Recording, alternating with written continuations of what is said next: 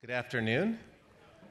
Welcome. If you can all come in and sit down, we'll begin our next session. I'm Jay Loft, the publisher of The Atlantic, and I'd like to introduce Jennifer Hunter, who's the Vice President of Corporate Responsibility for the Altria family of companies, to come up and do a quick introduction of the panel.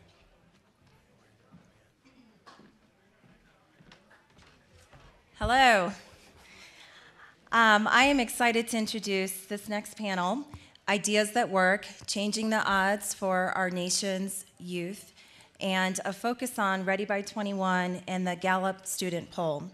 The Altria family of companies have long supported both education and positive youth development, and what we've learned over the years is that by insulating the education pipeline, you really end up with better outcomes both academically, socially, and emotionally for kids. The panel this afternoon is going to be very exciting because you get to hear what kids have to say about how they can stay hopeful and engaged in the educational process and what communities can do to rally around kids and provide them with the supports they need to be successful. We have a very exciting group of panelists today. I'm very pleased to introduce Karen Pittman, who is the co-founder and executive director of the Forum for Youth Investment. And the Forum is actually the managing partner of the Ready by 21 partnership. We have Shane Lopez, who is a senior scientist in residence at Gallup and an architect of the Gallup student poll. And Justin Bibb, who is the associate partner and director of community strategies for Gallup. So we've got an exciting conversation ahead of us, and thank you so much for coming. Thank you. Great. Well, we have a lot to talk about and not a lot of time to talk about it in. We'd love to get the folks who are sort of in the wings and in the back if you want to move up. So this is a little more of an intimate gathering. I think we're in this big room not because we expected hundreds of people, but because we said we had some PowerPoint slides to show, and this is the place to do it. So if we can get you to come so we can see you, we'd love to have you ask questions and make this as informal as possible. So this is not an academic presentation, but we wanted to, since we had the capacity, put up a couple of visuals to give you a sense of what we're talking about. So we'll just go ahead and get started. We want to talk a lot today about thinking outside of the box in order to improve the box. So we're a part of the Innovations in Education series. You had a lot of discussions today about how we improve teachers and teacher quality and recruitment, et cetera. And the theme that you're going to hear today is not that we don't want to do anything about the box called school. Clearly we do. But that there's some other ways of bringing information in and connecting information that will actually help us speed up our efforts to actually transform that thing called school. We know school, for example, only takes up part of the developmental space between young people being born and they're moving up into young adulthood, whether you count that as 21 or 25. It only takes up a part of the day and a part of the year. It only takes up and works on, especially as we sort of focus in and drill down on academic success, on some of those critical outcome areas where we want young people to be successful. So school really, if we think of those as developmental space, school only fills a part of developmental space. There's a bigger box that we want to talk to you about today and think about who else fills that space, how they relate to school, and how we can use some new kinds of data to get folks excited.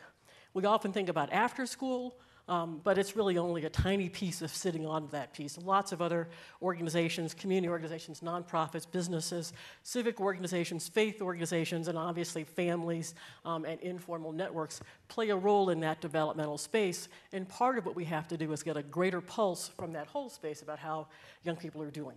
Another way to think about that is we also spend time thinking about this education pipeline and how we sort of plug the leaks in the pipe so that young people come in preschool and they come out the other side through post-secondary education or training, ready for work and career.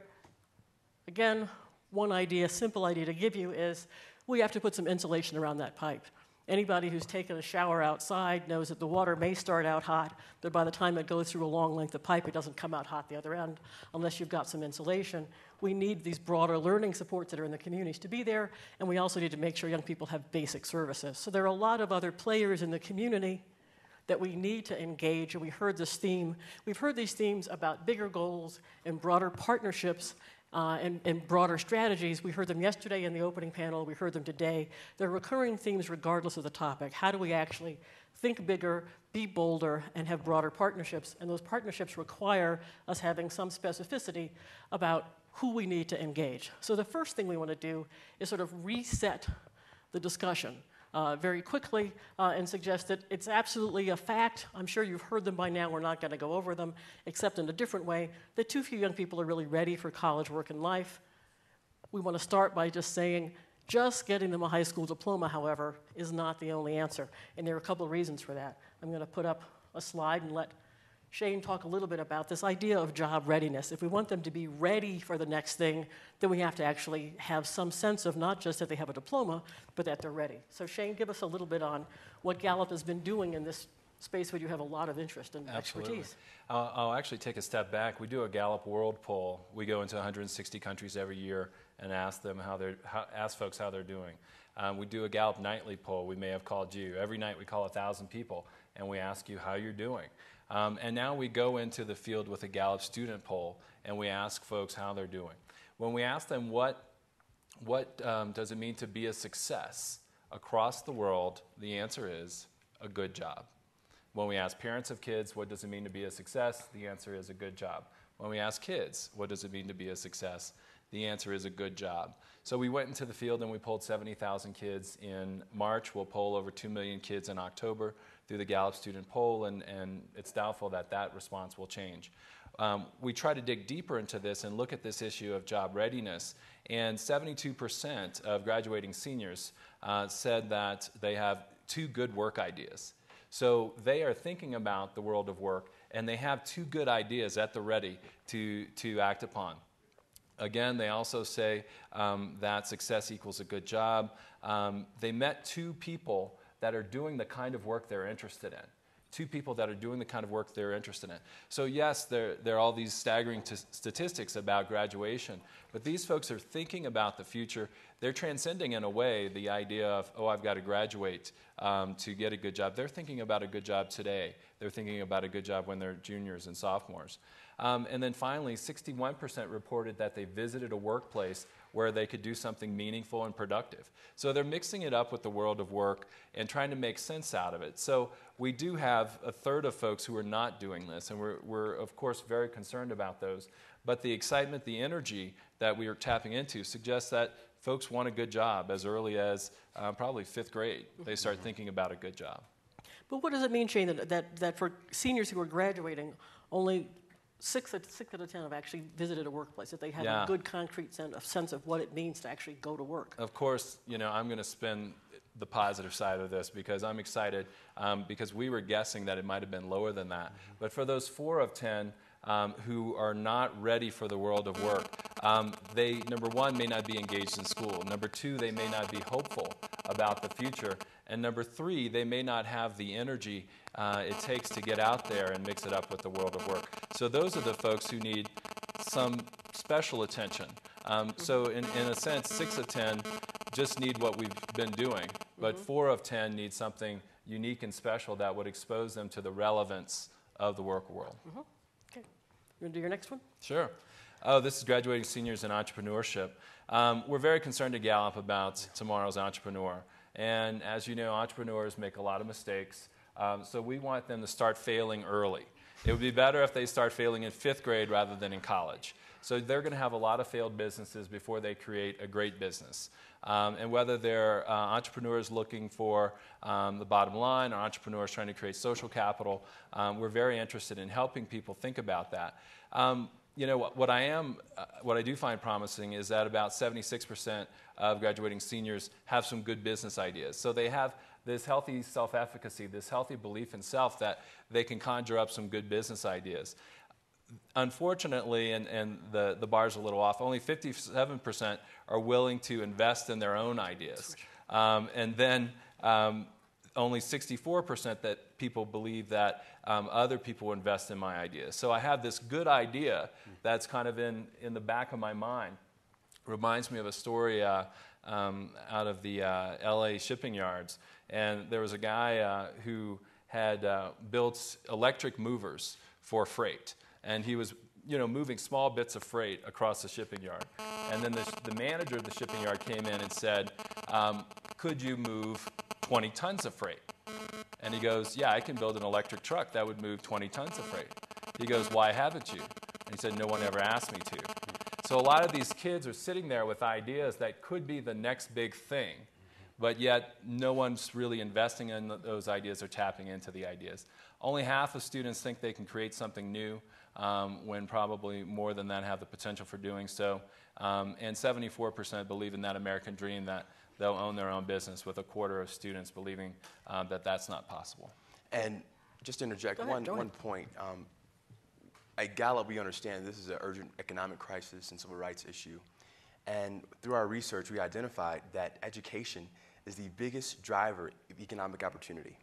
So with 1.2 million students dropping out yearly basis, that's a loss in income to our country of about $330 billion. So if we don't figure out a way to create a culture of entrepreneurship in our schools, how do we expect to compete with China and India in the 21st century? So for too long we've had this wall in education where the curriculum is just developed by educators, but what about the business community? What about the venture capitalists and other stakeholders who have a say in the economic opportunities of the future? And that's why it's important to tap into what students are thinking about and how they feel about their ideas for the future. Yeah, and I think that's a perfect segue, I think, into the next one, because right now we have this assumption that young people go through high school and they come out and it's time for them to go to work. The alignment and the overlap between tapping into their entrepreneurial spirit, getting them really business experience, business exposure, what that means is that even for the young people who come out of high school with a diploma, 7 in 10 employers see skills beyond academics as critical, things like professionalism and work ethic, teamwork, collaboration, yes, reading comprehension, but ethics, social responsibility, things that you get because you go to work, because you work in teams, because you try doing things together, and they're not finding those skills. They found that 4 in 10 high school graduates, so these young people coming into entry-level jobs with diplomas, were deficient in those basic skills. So we need to get this alignment, and I think that's part of the conversation that we're having. The kind of data that we're getting from Gallup around young people being excited and interested in these things, but not having a deep enough experience base, gives us information to bring into that educational setting, whether they get those experiences inside of the classroom, which is hard, but they can do it if they're doing teams and robotics and things like that, if we're changing what they do in school. But it also means that we need to look outside of school and engage businesses and community leaders and really get them the opportunities to apply their skills and be entrepreneurs. I don't have a cell phone. You have a cell He's phone? saying turn the cell phone off. It is off, but I'll put it away. Okay, how's that? All right, we figured out the problem. Thank you. We wondered why we were all buzzing up here. The second thing that we want to talk about is that when we think about innovations in education, and this is sort of back to a little more data on that pipeline, we zoom in on what are we going to do to change that number, change those No Child Left Behind numbers, move young people up academically, get them up to reading at grade level, doing math at grade level, et cetera. All those things are critically important, but again, what we know is that the quality of the learning environment has to happen. We can come in and we can change the curriculum, but if we haven't changed the basic things about the place where young people are spending their time, we tend to not get the content absorbed. The National Research Council, which is a part of the National Academy of Sciences, did lots of work, looked at lots of things, and came up with this list. It's a little nerdy and academic, but young people, I've highlighted the basic words. They need safety and structure in relationships and belonging. They clearly need opportunities to build skills. They need opportunities to test those skills and know that the skills that they're using matter. These are pretty basic things that we have. America's Promise has simplified that list, so if you've heard of America's Promise, you've heard of the 5 promises, and there's a clear relationship between those things, so we can go with the 5 promises that you can count on one hand. The challenge is when we go into any kind of environment, classrooms or otherwise, and we ask whether those things are happening routinely for young people, they're not. And they're especially not happening in the classrooms and the settings where we have low-income kids, young people of color, and young people who are already not doing well academically. If we don't change their environments, we're not going to get better outcomes. We know overall when you look at those 5 promises and you survey young people and their families, and this was a survey that the America's Promise Alliance did, Only 31% of 6 to 17-year-olds are getting 4 of those 5 basic promises. 2 out of 10 are getting none of them, and it gets worse with age. And I won't read the data to you. I'll just leave it there for a minute. But we have a problem that if we separate our quest to make sure young people are getting out of school prepared academically with our need to make sure that they're getting the basic supports that they need and they're getting opportunities to practice those skills outside of school and inside of school, we're really not doing innovative work. We're continuing to sort of apply old solutions to a problem and not getting the results that we need to have. So let's talk a little bit about what we need to do if we're going to change the odds for young people. It really means that we have to change the ways that we do business, and this is where we get excited because we know that doing this means that first we have to have some simple way of understanding that young people aren't doing well. I talked some of this morning. This is basically another way of saying when we're looking at the end product, kids coming out the other end of that pipe, only 4 in 10 of them are doing well in terms of being productive. They're either in college or working steadily. They're healthy, good health habits, healthy relationships, and they're connected to something bigger than themselves. Pretty basic definition of doing well as a young adult. Only 4 in 10 kids have that. On the other side, 2 in 10 are really in trouble. And again, I won't take the time to read it, but they've dropped out of school, they're not working, they're on welfare, they're engaged in criminal activities, they're not doing well. So to be able to have a basic definition like this and have only 4 out of 10 of our kids doing well, again, it links back to the fact that they're not getting those supports that they need. And that fixing this problem, which is the ultimate goal that we have, doesn't happen just by trying to increase test scores in schools. What we know is giving young people those basic supports in school and out, we change that picture very quickly. Young people who have supportive relationships throughout their high school years are 5 times more likely to come out of high school doing well than young people who don't. That's controlling for everything that you can control for. So we know this. The question is, if we know that those kind of supports are needed, how do we get that data? How do we find out this information about young people rather than just getting them in school and measuring their supports? We need to bring some powerful solutions to passionate leaders. We know that there are passionate leaders out there who care about kids. So again, the themes that we've been hearing about bigger goals, bolder strategies, broader partnerships. I want to lead us up to some more data from Gallup and hand it back over to Shane and Justin, because we need data if we're going to do innovation in education that goes beyond tracking academics and test scores, it goes beyond just tracking school attendance, and it goes beyond basic questions of access. Do young people have access to school and access to college? We need data that really helps us solve the problem, crack the nut, understand the connection between how well young people are doing, what kind of experiences they have, what kind of exposures they have in school and out, and what kind of states of being they have, how they feel about themselves and their lives and where they're going. And that is what leads us up to the big one, and then I'll let you do the detailed stuff. Yeah. Only 1 in 4 students in America are hopeful, thriving, and engaged. So 5th grade through 12th grade. So out of 34 million kids that live in that space of 5th grade through 12th grade, only 1 in 4 of those students possess this excitement about the future, possess this engagement with school, this enthusiasm for school, and finally have a high level of well-being. So 1 in 4 kind of hit the trifecta. And beyond that, unfortunately, we see a good number of students who have they have a lack of hopefulness, so they're discouraged. They have active disengagement in school, and then they have a low level of well-being, which we refer to as suffering.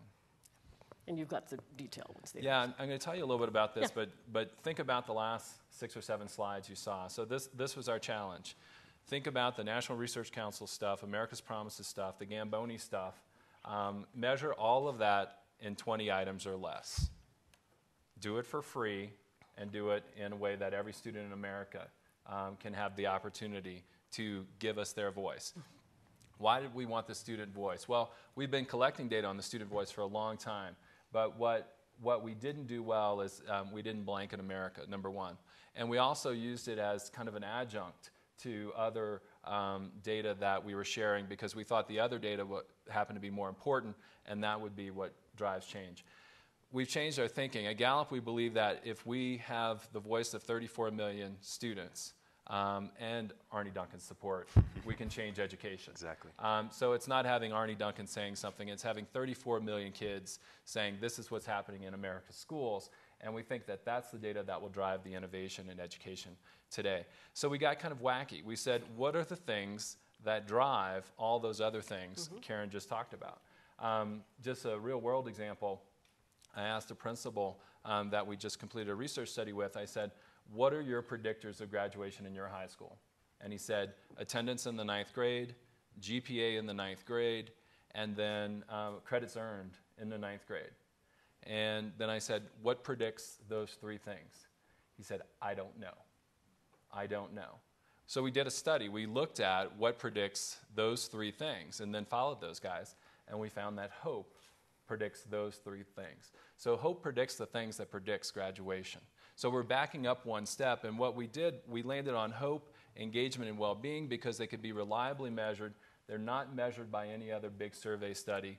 And these are things that we can change. So I'm going to share with you in a minute that only 50% of America's kids are hopeful. Well, that's horrible news. But the good side is we can enhance hope in the 50% of American kids that aren't hopeful.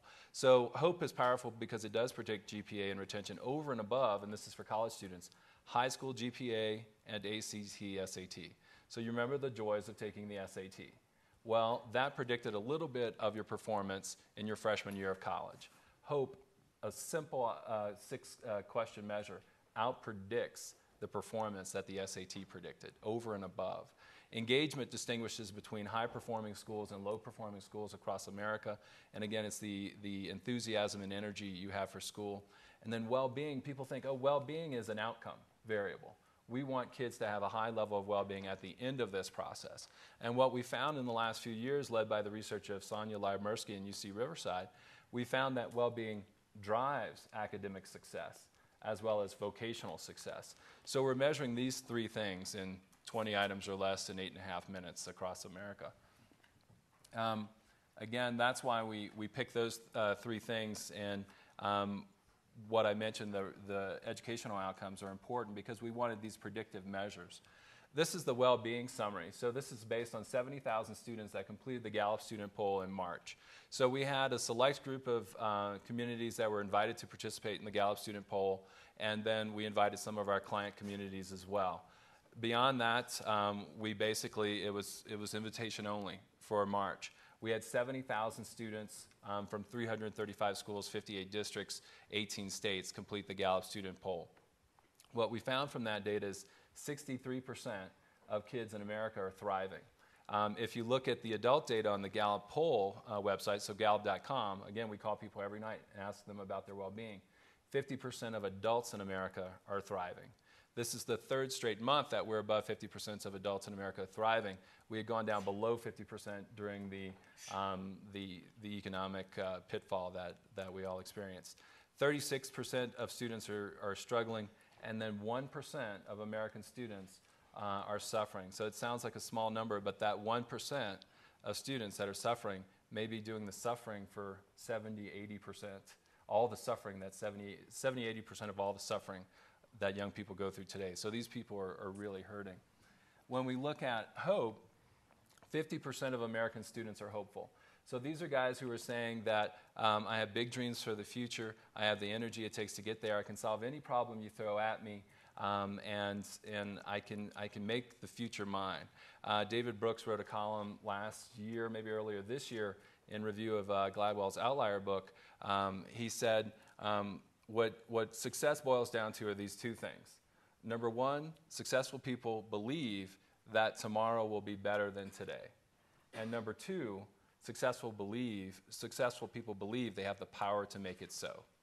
That's what hopeful people do. Hopeful people believe that tomorrow will be better than today, and they have the power to make it so. Unfortunately, half the kids in America don't believe that.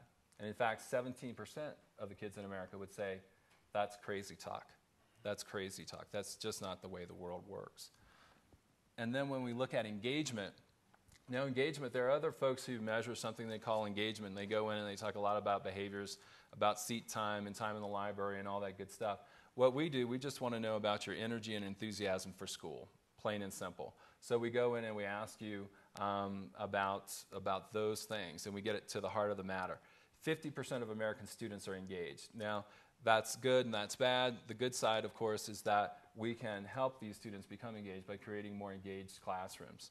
30% are not engaged. So these folks are basically They're there, they're present. So you remember maybe in grade school, they took roll every morning and you had to say here or present. Well, those folks are saying here or present, but that's about all they're doing the whole day, okay? 20% of American students, and I'm sad to say a greater percentage than that of American teachers, are actively disengaged. Actively disengaged. And what that means is that whatever your goals are, I will undermine. If you want to learn today, it ain't going to happen. If you want to teach me today, it ain't going to happen. So 20% of active disengagement has a huge effect on American classrooms.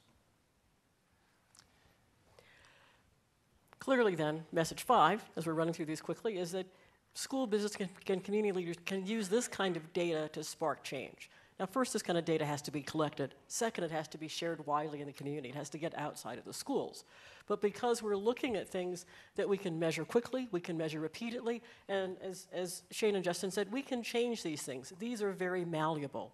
So not only are they strong predictors of the things that we want in terms of academic success and workforce readiness, they're also things that if we get in there and change the environments in which young people are participating, we can change these factors very quickly, and we can count them, we can measure them, we can report them back to the community. So this morning on the panel, we talked about what does it mean to tell the country that a third of young people aren't graduated from high school on time.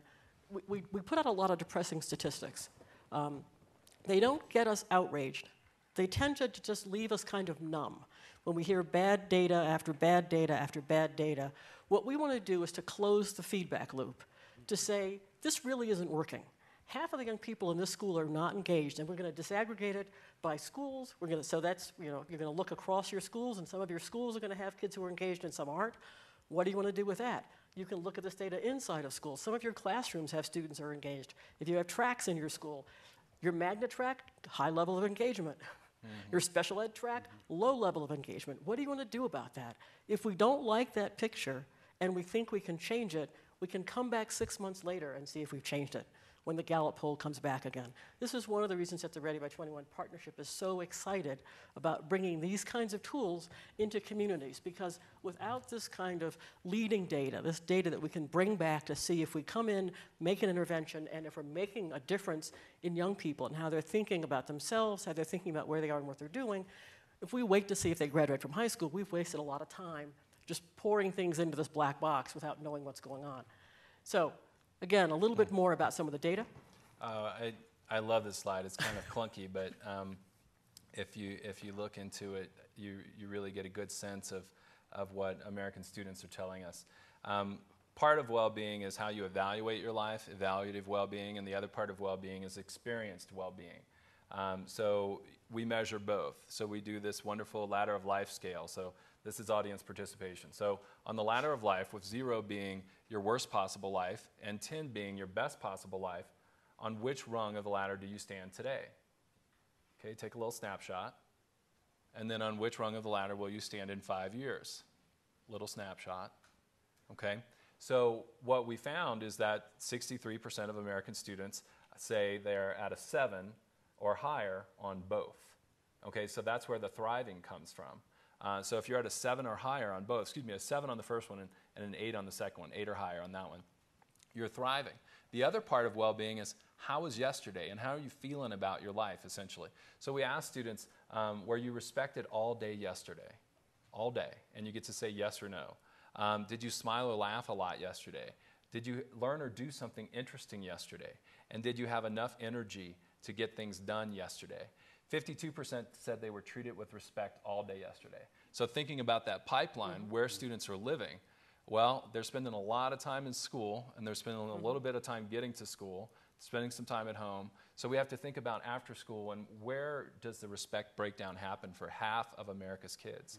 Fortunately, and this is, I think, rightfully so, these kids who shouldn't have the economy on their mind and shouldn't be watching bad TV and all that good stuff, shouldn't be worried about John and Kate's marriage. They are smiling and laughing a lot. 82% of folks said they smiled or laughed a lot yesterday.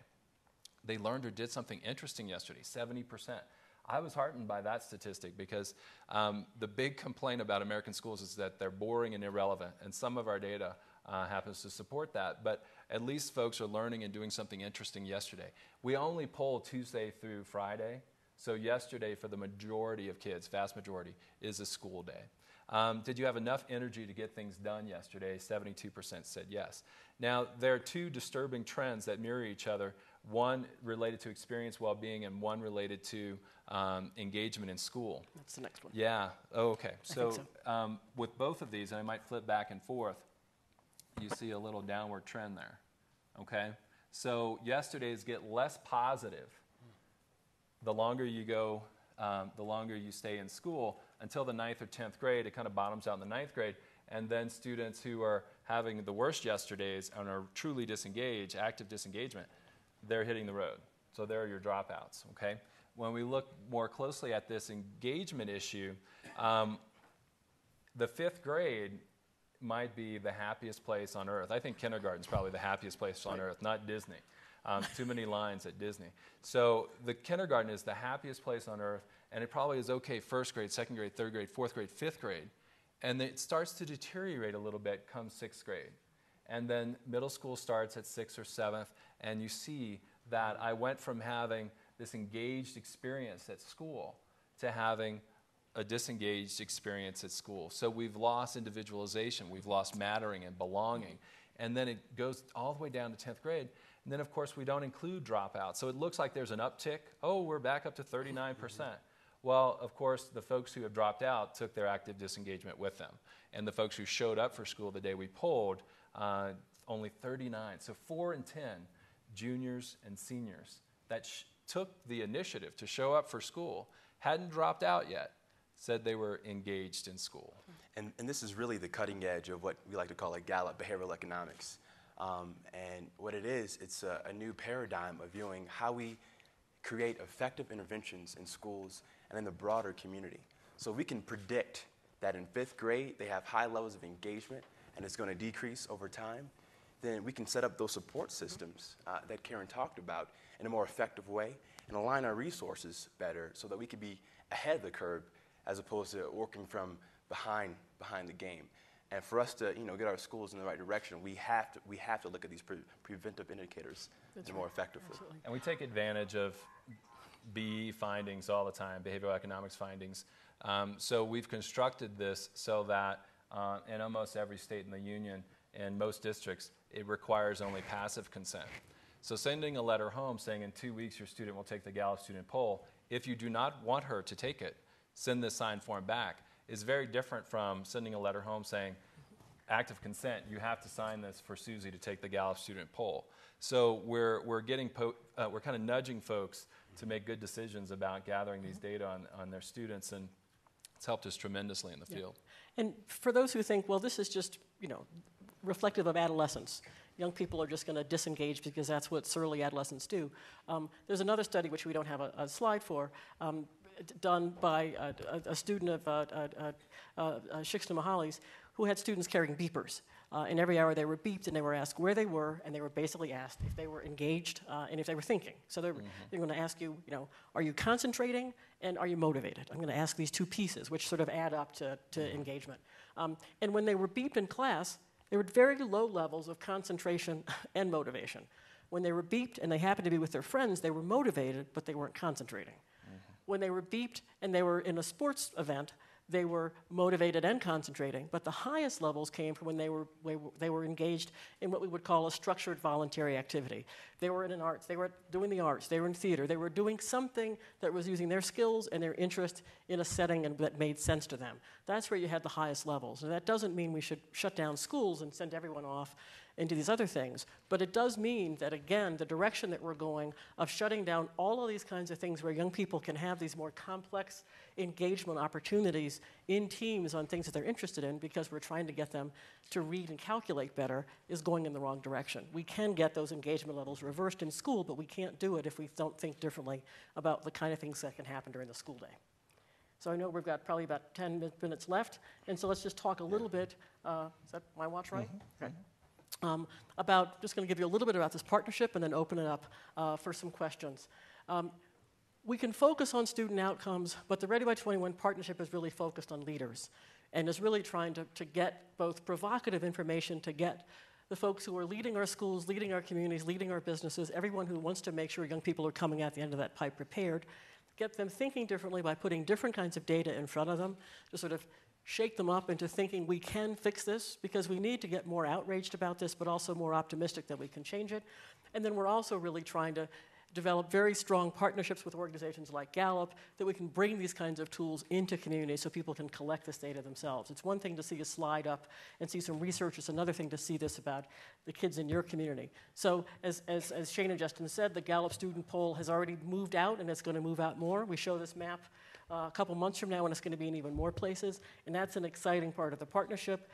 This dizzying slide are the technical partners that we've put together so far to really bring into communities different ways to collect information, like, are young people participating not just in school, but what are they participating in out of school? That we can actually track whether they're going to the library, they're going to the Boys and Girls Club, what they're participating in, because we know basically the more they are engaged in those kind of things, the more it counts. So we're trying to bring these kinds of tools into communities, and those are our technical partners.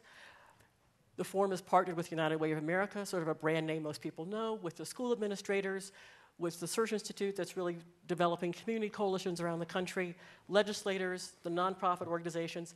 These are the leaders at the state and local level that you need sitting around the table looking at this data and making a commitment to really say 6 months from now, a year from now, we want these Gallup numbers to change. We want the participation numbers to change. This is what we want to do. So those are the folks that are in our partnership. And the last slide that I'll show you is just, it sounds wonky to say if we can get communities to have better data, they will get better outcomes, but it's true. This is a quick slide from Louisville, where the schools, in the same way that Shane and Justin just described, the schools basically got parents' permission to track where their young people were going outside of school, have strong relationships with a network of community providers in their low-income neighborhoods, and by having this partnership and by having data flow back and forth between the schools and the community providers and having data collected about individual students, so you have an expanded report card to know what young people are doing in school and out, what content they're getting in school and out, and how well they're doing in school and out on a broader range of outcomes. They've increased the efficiency of those organizations, and they have led to increased school attendance, reductions in suspensions, increase in reading, improvements in their academic achievement scores. You can read the rest of this. This is happening because communities are using precision data, and we haven't even brought the Gallup poll in. Mm-hmm. So the partnership that we're building is really bringing communities real tools to do real-time data, to be able to plan, set goals, and not just hope that they're going to get there, but actually turn the light on in that black box and figure out how they're going to do it. So with that, we're going to stop, see if there are questions. I think there's still 2 mics. I can't see them, but I'm trusting that they're there. Mics on either end of the session. We are trying to change the way leaders do business. We talk about moving that small gear to make a difference because we can do that quickly. So we can change the way leaders do business with 1 or 2 outcomes. And Karen, if you don't mind, just one final point. Yeah. We sat at Gallup with some of the foremost leaders and partners in education trying to address the dropout and positive youth outcomes for students. And they all said that all we've done to curb the dropout rate hasn't worked. So all the billions of dollars we spent to increase graduation rates, nothing's worked. So what does that tell us? We got to do things differently. So part of the reason why we want to do the Gallup Student Poll in conjunction with America's Promise Alliance is really, it's a call to action that communities have to own these metrics at the local level because national solutions just won't do it anymore. Mm-hmm. Business leaders, parents, teachers, we all have to own the metrics in a new way, and student voice has to take a leading role in how we change schools across the country. It just can't be with politicians and unions. Students have to be at the driver's seat. I want to talk about parents real quick. We polled parents. I mean, we get these wacky ideas and then we say, why don't we poll them? So we poll them. And we were wondering about parents with children in school, what they are doing to change the dropout rate at their local high school, whether their kid goes to it now or not. So we polled parents and we asked them that question. What's the one thing you can do to increase the retention rate at your local high school? And what was the most common response? 23% said nothing. Don't know, nothing. A quarter of parents of school-aged children in America are stymied by this issue. So they have they have a stake in the outcome, and they don't see themselves as active participants. So through this community organizing, we also empower parents at the local level to transform the schools in their neighborhood. We have a question over here, I believe. Great. Yeah, I'm just wondering, in this whole paradigm, what's the role of curriculum versus teachers and the skills that they bring? Is one more important than another? Is there a chicken and the egg there? I'll take a quick shot and hand off. Obviously, they're both important. The curriculum, in the end, the quality of the content that's coming into the classroom is what's going to ultimately help that young person succeed.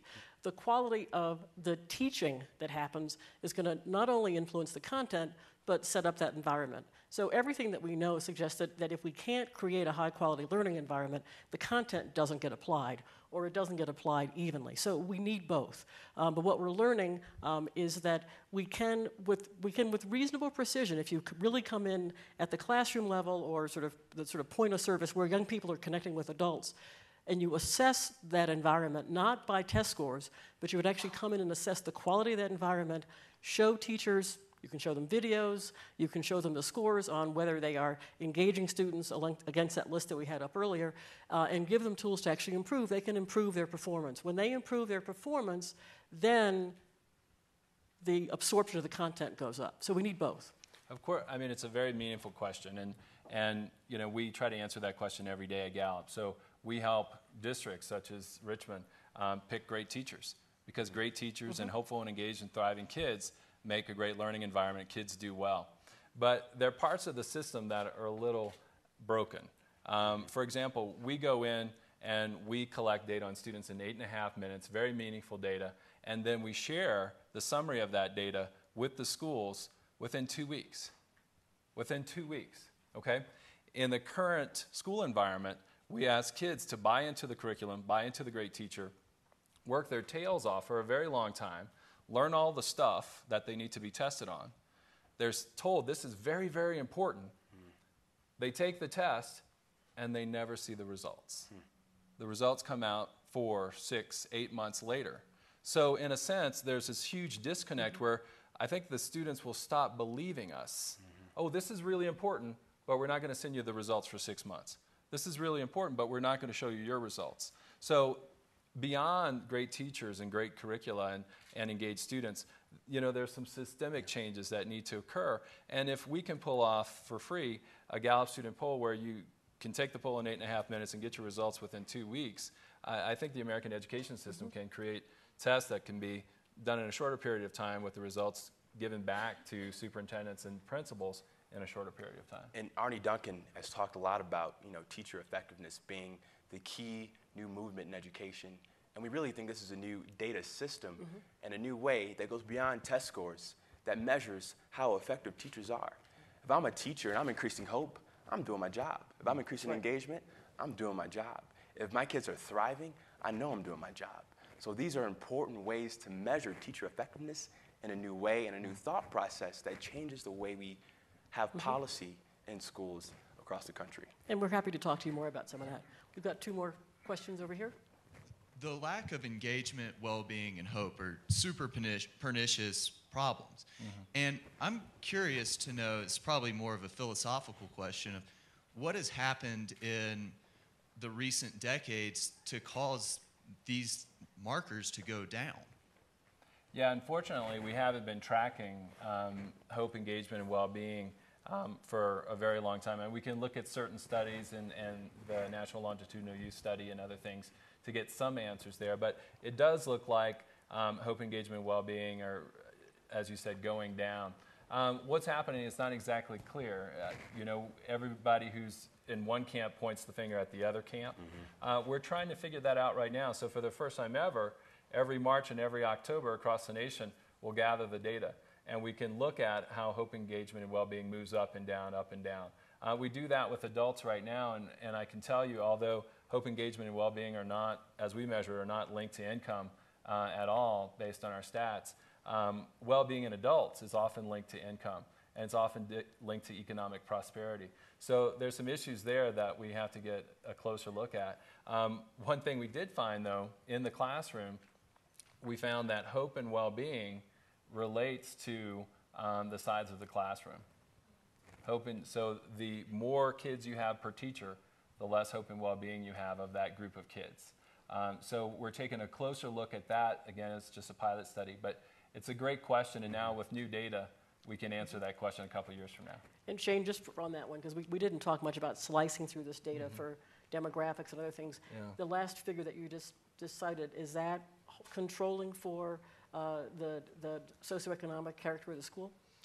Character of the school, right. So what we can't get from kids right now is individual household income, and they're not great reporters of that anyway. My kids said I made $6 million and weighed 5 pounds.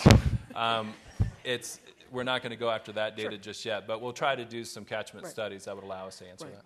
But the partnership that we're building means that we can have the Gallup folks come in and do this poll. We're working with folks who mine that data in from other places, so we can hook up the data that we already have about young people, their financial, their parents' income, all those things. So you're getting a much more complex picture. Do we have another question? Another question on this side? Yes, two-part question real Okay. fast. One is, how do we get these slides? And then secondly, if we are interested in this and we might be able to help a community, what do we do? Good. There you go. Right there. You can chat with us after. Yeah, you can chat with us after to get the slides, and we can send those to you. Every person in this room can contact a principal or superintendent. Yvonne, you'll get a lot of contacts.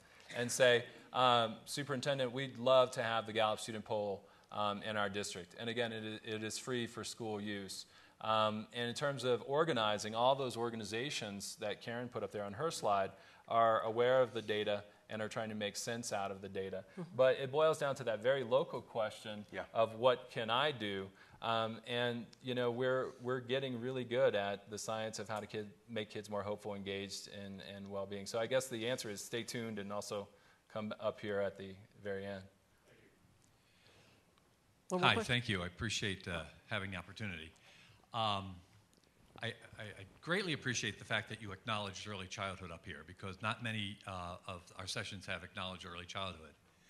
And knowing that 85% of a child's brain is developed by the age of 3. And that's a staggering thought, that we think we're going to go into kindergarten and make the systemic change when so much has been developed before 6. So how are you all really tying in your metrics and the impact of early childhood in the metrics that you're gathering later down the road? Again, the value of this partnership is that everybody doesn't have to do everything. So number one, we have United Way of America as a partner. United Way has been very, very strong in the early childhood space, having set up Success by 6, but also just more broadly. Early childhood is one of the things that's done by most United Ways. And United Way right now is actually working with several folks to develop and bring in through their United Ways indices that'll sort of collect onto this. And they don't do them because of the young age. They don't do them at the individual kid level.